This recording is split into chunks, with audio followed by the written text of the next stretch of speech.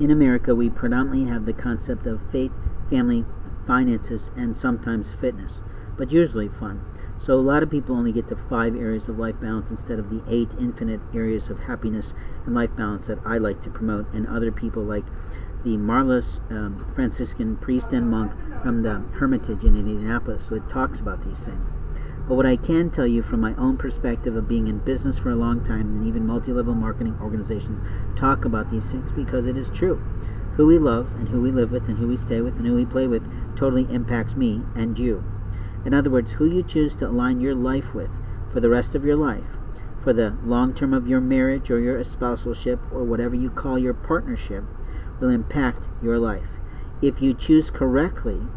in front of God's house, the house of the Lord, the house of the Heavenly Father and Divine Mother, who are the maker of heaven and earth, which is something that I as a pagan believe does exist,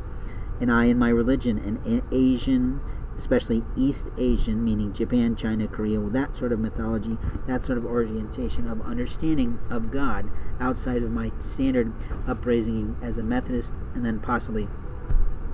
a way out Christian, and then possibly a Lutheran, and possibly a Catholic, and possibly all these other